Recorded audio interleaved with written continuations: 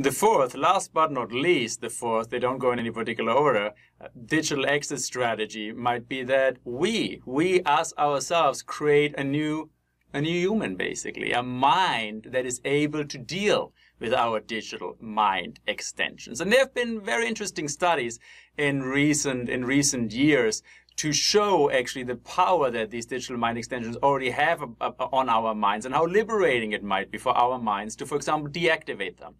So a few economists did some very interesting studies, there are 2 or 3 of them out there by now, that they motivated people to deactivate Facebook. So active Facebook users, they deactivated it, and 2 very interesting things happened. First of all, people were much less informed.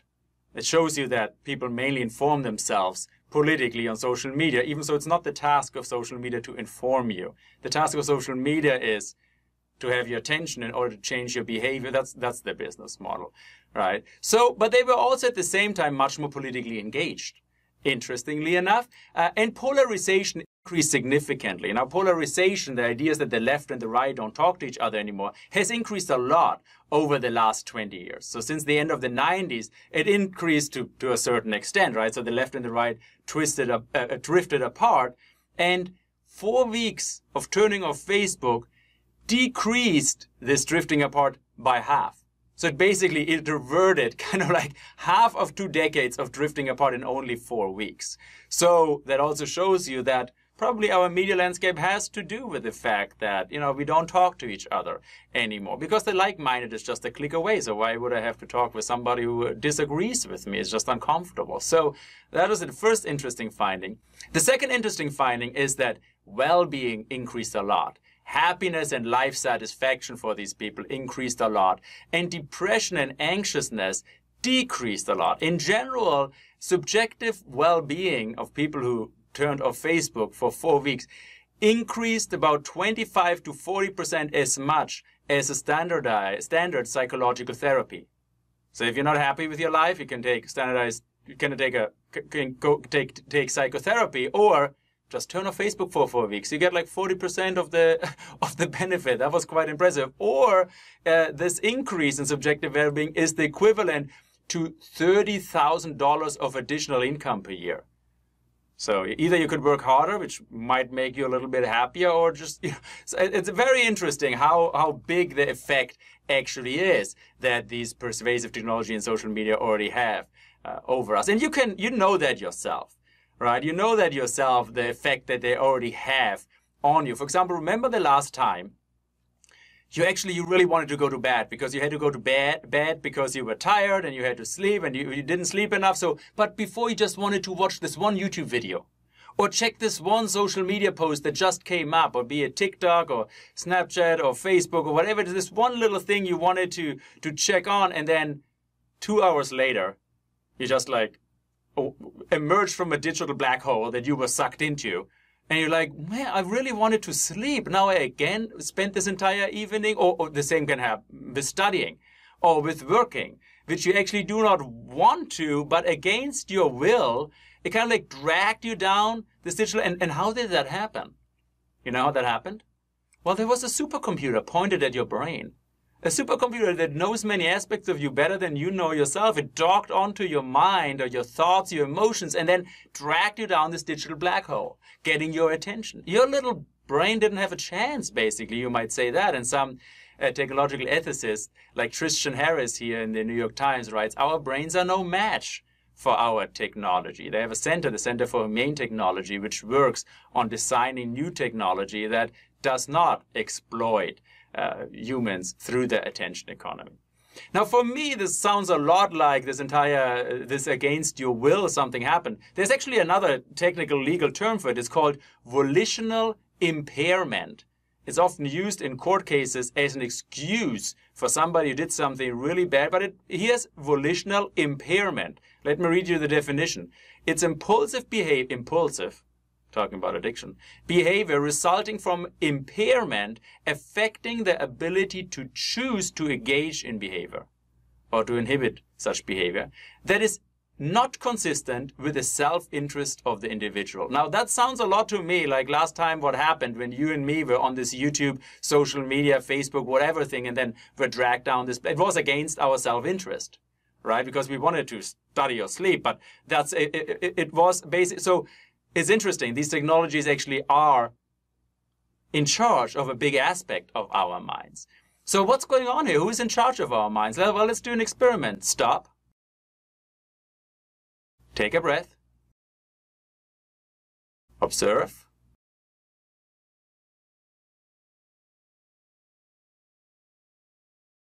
And now proceed. Where were your thoughts? Where were your thoughts just right now? Where were they? So who is actually with your thoughts? Well, the persuasive technology is observing them all the time, your thoughts, your emotions. And thoughts, emotions, I put them in the same bag. Kahneman, again, the Nobel Prize winner, behavioral economist, he calls them thinking fast, thinking slow. So thinking fast, feelings, emotions, thinking slow, reasoning, right? So they're basically what our mind, different parts of our brain and what we call our mind, it does.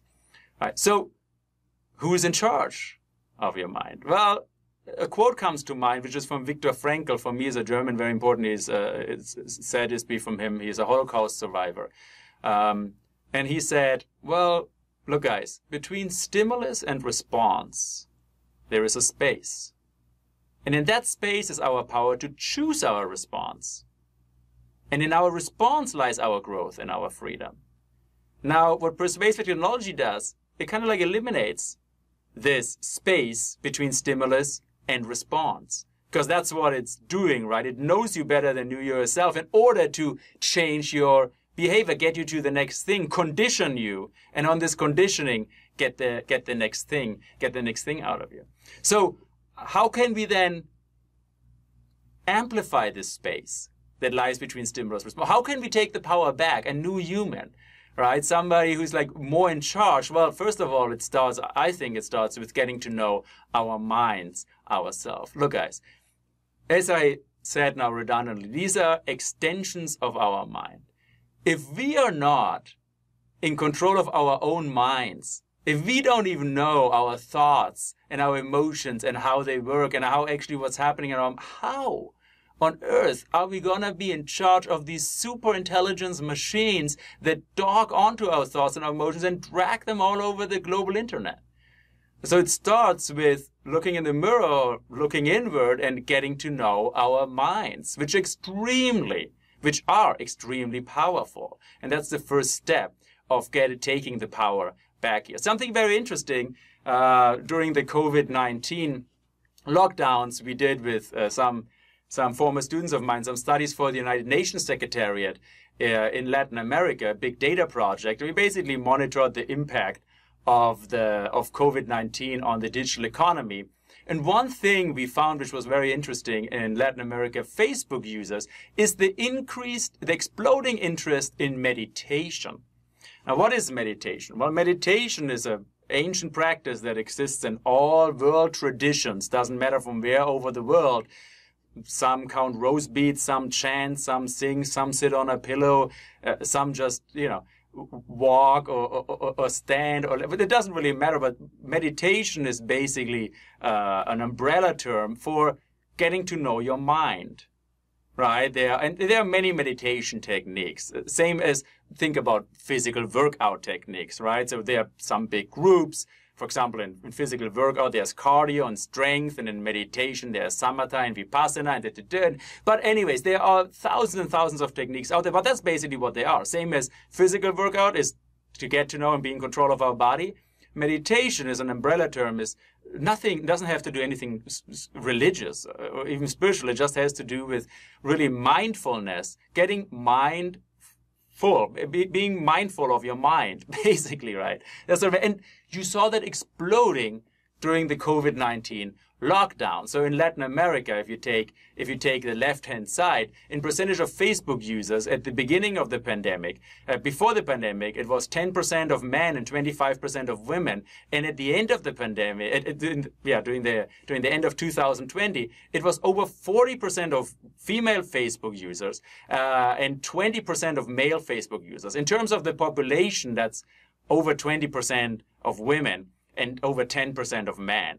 So that's an amazing amount of people that suddenly got interested in studying their mind. And I do not think, even though I cannot prove this, but I do not think it's a coincidence. I do think the lockdowns that locked many of us down, that also realized being forced to interact with this persuasive technology, realized, whoa, that's too much. We have to see. And it's very interesting. Usually I've done these United Nations studies a lot. You find them in some countries, but not in others. In this case, in every country of Latin America and the Caribbean that we studied, that increase was observable. So it's a omnipresent trend, at least in Latin America and the Caribbean. And I do think, so that's the fourth part of our digital exit strategy, right? That we ourselves evolve the human mind, and the evolutionary pressure is on here. It's on a little bit, right? So it's artificial intelligence, and we always thought like, oh, it would be the Terminator or the Matrix. It's more like this. It's more, the evolutionary pressure is on over, well, who is in charge of our minds? Who is in charge of our attention? And we probably, as humans, have to take up the challenge, stand up to the challenge, and evolve a little bit further. Because if the human mind is nothing else but a machine for thinking and feeling, the future doesn't look so good. Because these machines are extremely good in thinking, in manipulating our emotions as well. So that's the fourth part of our digital exit strategy. All right, so these were the questions for today. We talked about the ethical downside of persuasive technology. Then we talked about to what extent it's already present in the social media landscape. It is everywhere. And then we talked about some digital exit strategies of how we can, well, get the upper hand back and get the best out of these technologies. And that's what ethics is all about. Well, thank you very much for being with me, for your attention. I hope that your attention was, well, I hope you take your attention back and you're in charge of it. Thanks. Stop. Take a breath. Observe.